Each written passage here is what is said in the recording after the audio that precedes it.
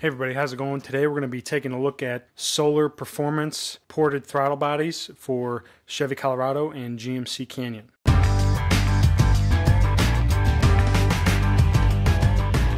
So I've teamed up with Solar Performance here to do a review and an install video for their ported throttle body for the Chevy Colorado and GMC Canyon 3.6 liter motors. They have a throttle body that will fit the LFX 2015 and 2016 motor, and then they also have a throttle body that will fit the 2017 Plus LGZ motor. No matter what year Colorado or Canyon, as long as you got the V6, you can take advantage of their throttle body. So this is their throttle body. I'm not going to go into depth right now. First, I'm going to pull the old throttle body out of the truck. That way we can look at the OEM one and their model side by side. So let's dig in.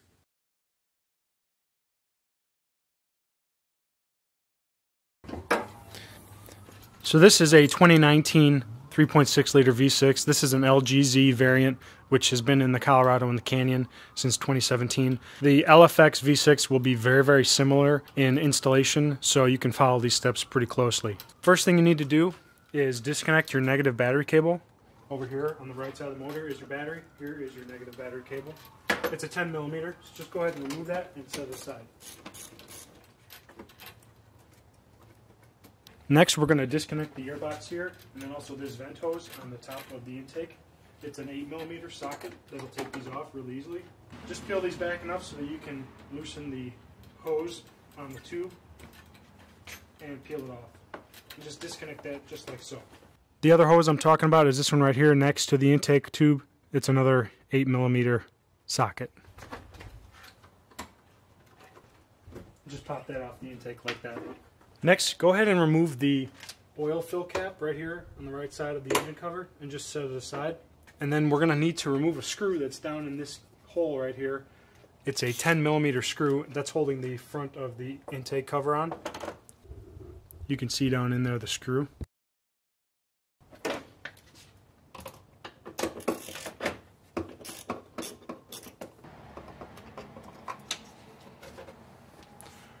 There's another screw on the left side of the intake straight there down below that vent hose that we removed earlier, also a 10 millimeter.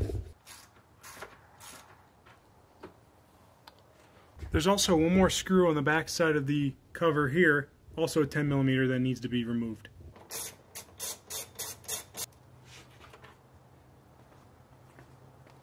There is a tube right here that is connected from the engine to the intake tube that we need to disconnect. You just depress that gray tab and then it will be able to be popped off of the stud.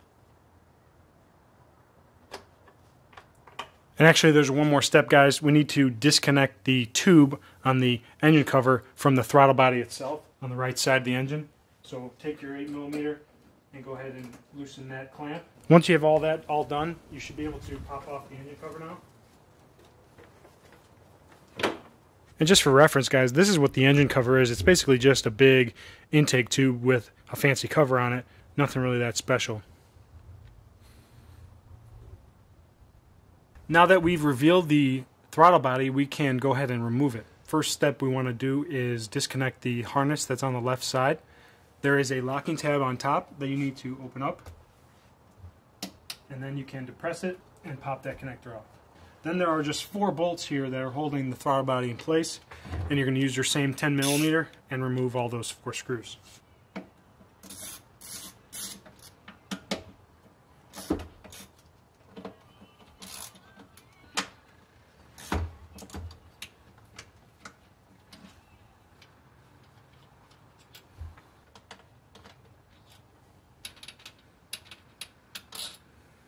Then you can pop that throttle body off very easily, just like that. And we'll go set this on the bench. Also, it's a good idea, just reinstall your oil cap while you're working, just so you don't accidentally drop something down into your engine. And for anyone who's curious what the inside of the intake manifold looks like on a Chevy Colorado or GMC Canyon 3.6, that's what it looks like. Looks like it has some veins on the inside that help smooth the air out, maybe after it gets through the throttle body.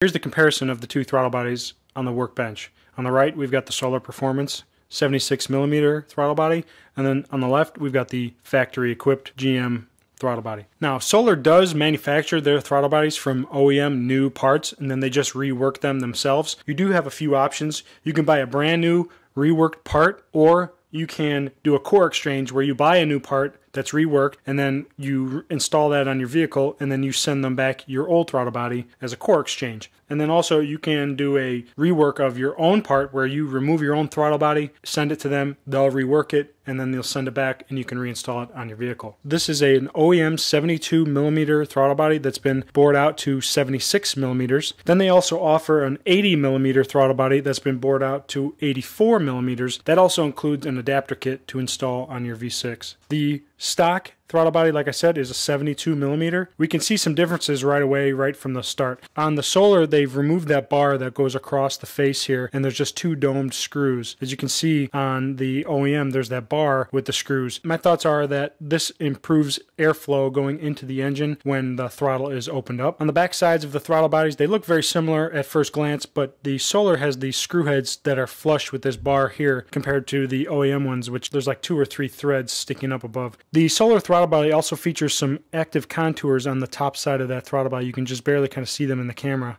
There's some cutouts along the top. You can especially see them right there and then also right there. And you can feel them with your finger. This is to help that smoother, more linear acceleration and better performance off idle. Compared to the OEM, which doesn't have those cutouts, you can see there. Solar Performance diamond polishes their throttle body surfaces, so this is super smooth on the inside here, all the way up here to the edge of their throttle body. On the factory one, it's only really polished up to here, and this lip is rough, and there's actually like a lip right here. Just another added benefit of the Solar. Another benefit with all of these modifications that Solar does, you're going to have better throttle curve, so it's going to be more linear as opposed to where it kind of ramps up as you push more throttle. You're going to have lower weight to power ratio because they have removed some material here, and I'm assuming their blade here is a little bit lighter than the factory one, so it makes the performance a little bit better. You're going to get more immediate throttle response off idle. Also, the best benefit of this thing is there's no tuning required. Obviously, there's always benefits to be added with tuning, but they do not require any tuning. So let's get the Solar Performance into the truck and see how she runs. I also just want to make note, my truck has about 12,500 miles on it. The inside of the throttle body does have some buildup. Not terrible, but it's not super clean like, a brand new vehicle. That's to be expected. I just wanted to point that out. One more thing I want to point out is Solar Performance manufactures these in Alabama in the United States of America.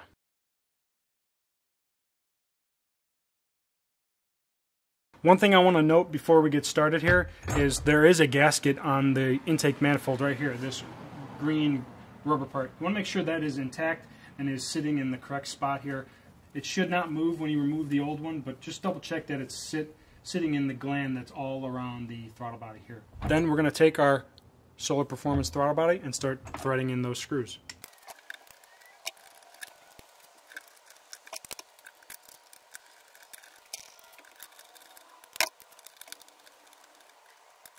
Now I've got all 4 bolts just kind of hand tight. I'm going to go around and tighten them all with the ratchet. You don't need to go crazy torquing these down, just get them nice and snug and solid.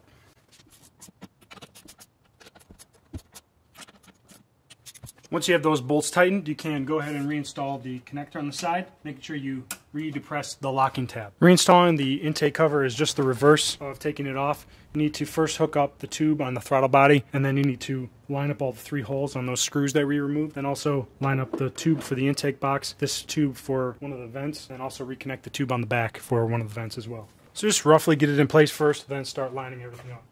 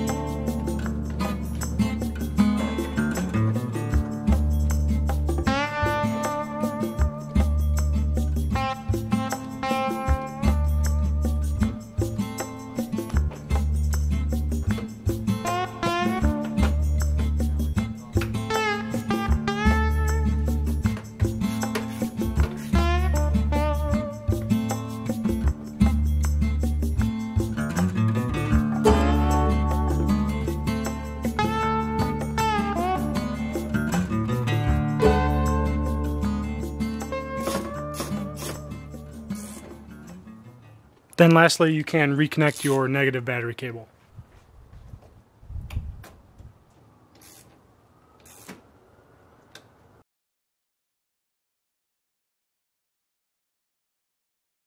Alright everyone, so once you get the throttle body installed, there is a short calibration that you need to do on your vehicle. It's very easy. It just takes a couple different steps. First, you need to start the vehicle and let it idle for 3 minutes, and then turn the vehicle off, let it sit for another minute, start it back up, let it idle again for 3 more minutes, turn it off again for another minute, and after you do that, you need to drive it for 50 to 100 miles between 5 or so different startups. Typically your normal driving, you'll be able to get it calibrated, but it takes time for the ECU to recognize the new air incoming on the throttle body. You'll notice right away once the ECU starts picking it up. I was actually really surprised. At first I wasn't noticing much of a difference after the first, 50 or so miles, and then one day I got in it and drove it and really started to notice the performance increasing, especially the smoother idling, the more linear acceleration curve, and the off idle performance. Like, it was night and day difference almost. It was really, really cool. After you do all those calibrations and drive it for a little bit, you'll notice the benefits. Be sure to visit the Solar Performance website. I will leave a link in the description box below where you can purchase this product. Also, if you like this video, give it a thumbs up. Love it if you subscribed. Happy New Year to everyone. It's January 1st that I'm posting this video, so I hope everyone had a safe and healthy New Year. Stay tuned for more videos. Later.